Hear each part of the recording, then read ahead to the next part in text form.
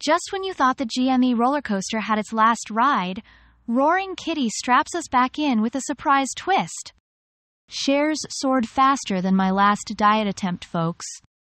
Eager investors ready to jump on the GME bandwagon were met with a surprise. Imagine waking up, ready to conquer the stock market, only to find out your horse has bolted without you. According to a Robinhood spokesperson, it's not them, it's the rules. Market volatility caused a timeout in trading, kind of like when your mom paused your video game at the final boss. The inability to buy shares brought back chilling flashbacks for meme stock veterans. It's like being in a horror movie sequel where you already know who's not making it out alive.